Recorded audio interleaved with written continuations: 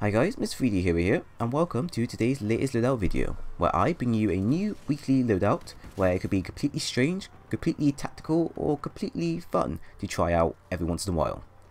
So today's loadout, I'm going to be focusing on a character that was well known for his heroic deeds back on Demeter, and it was thanks to his self-sacrifice that he allowed the militia to push out the IMC from the frontier for just a little bit longer, and to try and overtake parts of the frontier that has been taken over by the IMC.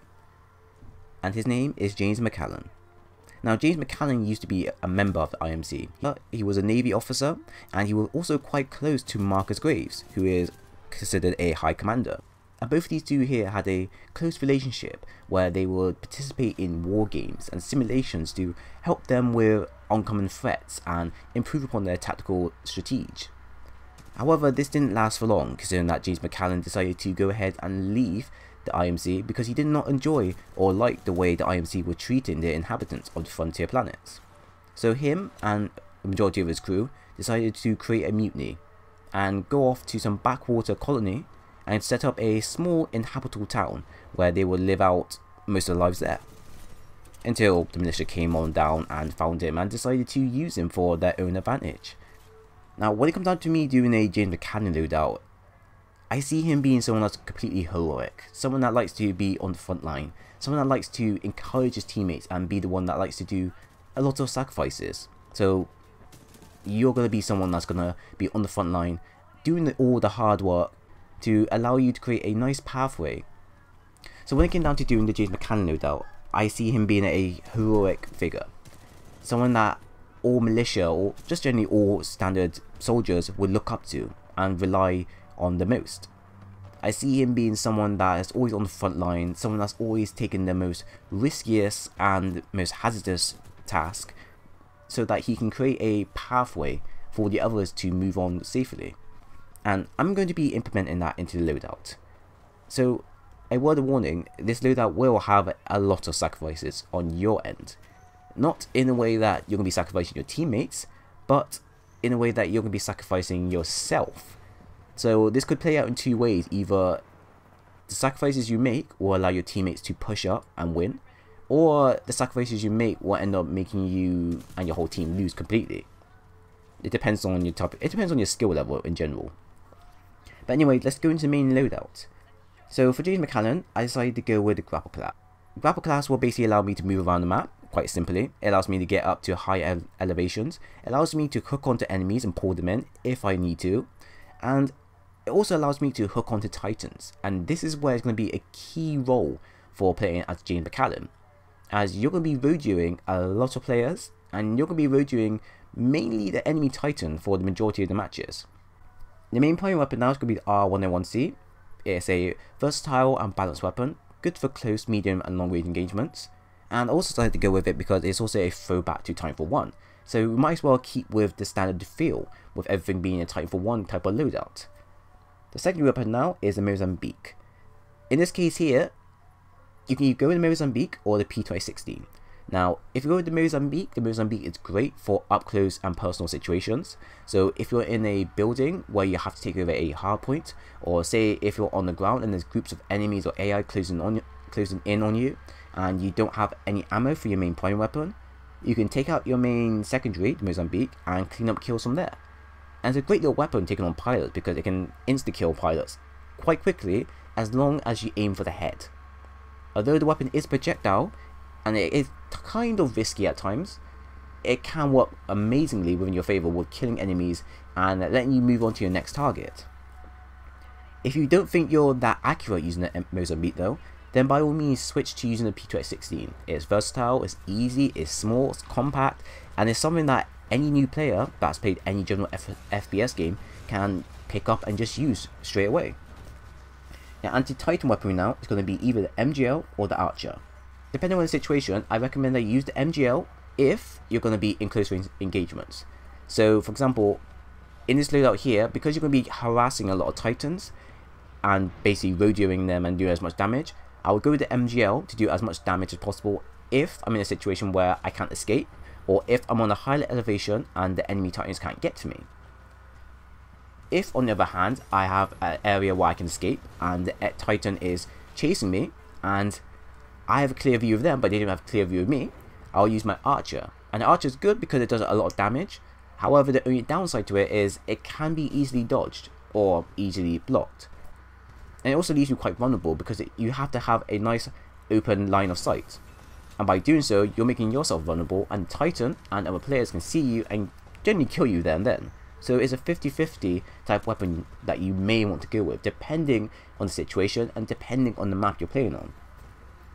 Your ordnance now is going to be the arc grenade. Arc grenades will allow me to paralyze Titans in the respective space, and it also allow me to paralyze other grunts and players as well on the ground for a few seconds. Quite good if you want to try to make a quick escape and you've got targets chasing you, but also quite bad because depending on where you throw it, if you throw it in a close range environment where you're based in and you get hit by it, you'll also feel the burn as well. And this could also lead to you getting killed. So I advise you to try to use it while you're above the enemy, so you're not on the ground at all times, and then go ahead and use your anti-Titan weaponry to do some damage, or to go ahead and rodeo them if the chance is there. Boost now, I decided to go to map hack. Kind of fits the feel of James MacAllen being the supporter, as he did support us in many operations back in Titanfall 1. So I thought maybe going to map hack will allow us to, you know, carry on that legacy, allow us to know where enemies are at all times, and basically allow our friendlies to know where to engage and where not to engage, and how they can tackle these enemy players on the other team. Your Titan now, I decided to go with Scorch. Now, in this situation here, the Titan that James used back in Titanfall 1 was a Ogre Titan, just specifically a Ogre Titan. But his loadout then isn't implemented into Titanfall 2, since we now have classes, and most of the classes, or should I say most of the Titans, such as the Ogre, Atlas and Striders, all have different abilities and such. So I'm going to give you kind of two options of how you want to go with this. You can either go with an Ogre Titan of your choice, so either Scorch or Legion, but try to go with a standard brown colour to fit the feel of how Militia was back in Titanfall 1.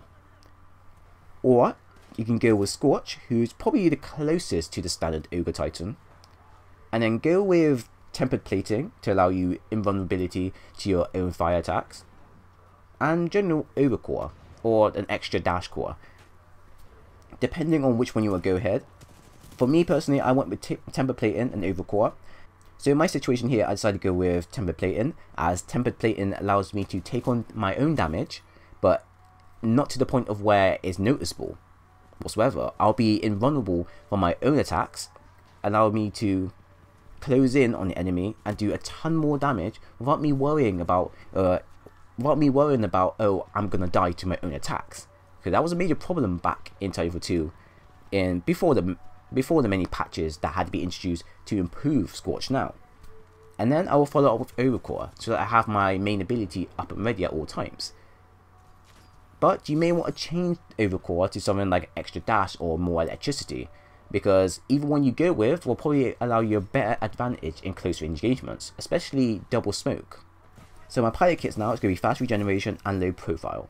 Fast regeneration is just for the standard health regeneration to allow me to regen my health much quicker and do damage to them without them noticing for a few seconds. And this is going to come in handy because, like I said, this whole loadout is going to be about harassing Titans. So now, in terms of actually playing as James MacAllen, to start things off, just play as normal.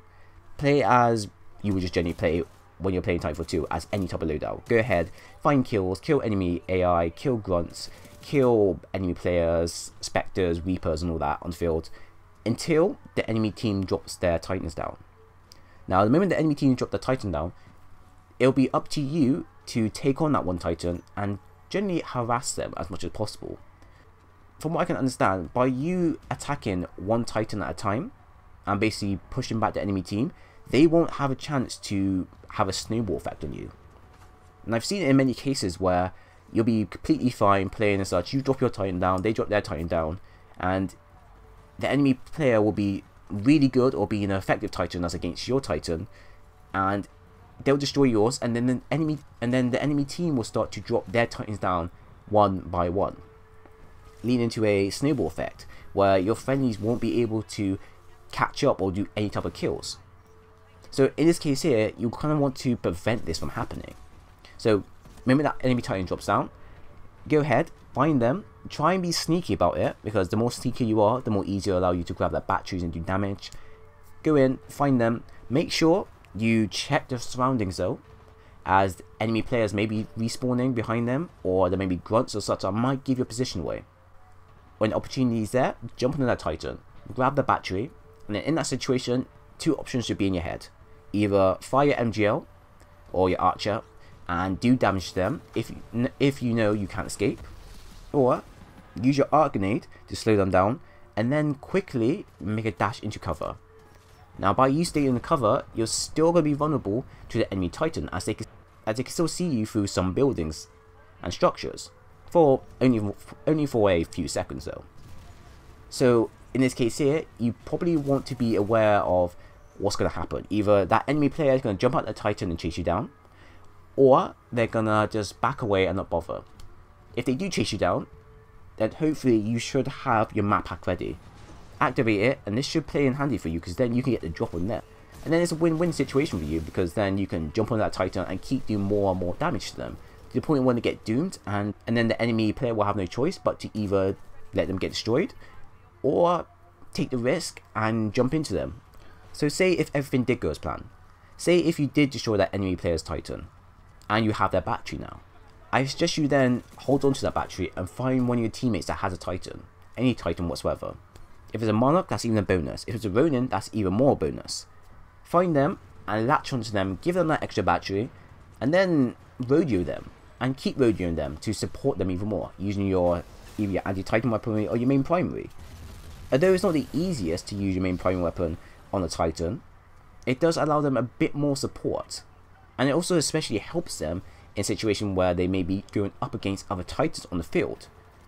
So say for example you do rodeo your friendly, you give them a battery, and then you see an enemy Titan coming directly at you, you can then take out your MGL or your archer and do some extra damage while they're doing some damage. And this could play really well for you, because then it allows you to wipe out the enemy's team Titans one by one, allowing your teammates to gather their Titans, drop in, and then supporting you. So then instead of them causing a snowball effect on you, you'll be causing a snowball effect on them. But say on the other hand, it doesn't all play within your favour. Say on the other hand, the enemy team all managed to drop their Titans in. Or say on the other hand, the enemy team managed to kill you while you took their battery, and they managed to take their battery back as such. You've done damage, that's a good thing. However, this is where it becomes a bit more tougher. This is where you have to personally rely on your skills. And it also depends on the map you're playing on as well. If everything starts to get kind of out of hand, drop down in your Titan. So, because at this point here, you should have your Titan ready. Drop down in your Titan, and then use your ideal loadout. Ideally, if you're using Scorch or Legion, you should be focusing ideally on close range or medium range engagements, and support your teammates. That's generally all you can generally do. Do that to the point of where you're doomed. And then if your Titan gets destroyed, but you notice enemy team Titans are down to about half, or only about down to 2, then you can go back and do what you were doing beforehand. Keep harassing that enemy team's Titans. Because the more you destroy the Titans, the longer it takes for them to build up the Titan meter again. And then if you have your Titans ready, you can all drop your Titans in and basically steamroll the whole entire map. So it can all play within your favour, but then at the same time it can't play within your favour. And this is generally what I mean about you doing a lot of sacrifices, because you are going to be on the front line against a Titan that's capable of killing you within a few shots, either firing rockets, firing their main primary weapon, either using a shotgun, a power shot, a full charge rifle, anything. This is why I mean a lot of sacrifices are going to be made just from your end, and you could be feeding points to the enemy team if you don't play this out strategically. So just remember, if you see the enemy team and they have a ton of Titans, don't risk it as you're feeding them points. Drop your Titan down, support your friendlies through rodeos, using MGL, using Archer. Use your arc grenades as well, that's there as well to help you. Keep doing that, support them as much as possible. And if there is an opportunity to jump on to a Titan, go ahead and use it. I recommend that you either do it manually or use your grapple. Although be aware that if you do use your grapple, it will notify the enemy team. or notify mainly the enemy that you're grappling. So this could put you in two situations where they could either react by putting you into a open area, or they could react by using smoke grenades, and this, like I said, can generally screw you over even more. To play out safe, make sure you double check your surroundings, harass whatever Titans on the field as much as possible, do as much damage to them so that they have to take a longer route to recharging their Titan again. And if everything does go as planned, your teammates should be able to push the enemy team back, with you being the main head and the main reason for it. So that is the end of the video. I do hope you enjoyed it. If you did, then leave a like, a comment and subscribe for more. If you didn't, then by all means leave a dislike. I understand and I know what to do in the nearby future. So once again, thank you all for watching, and I hope to see you all again soon.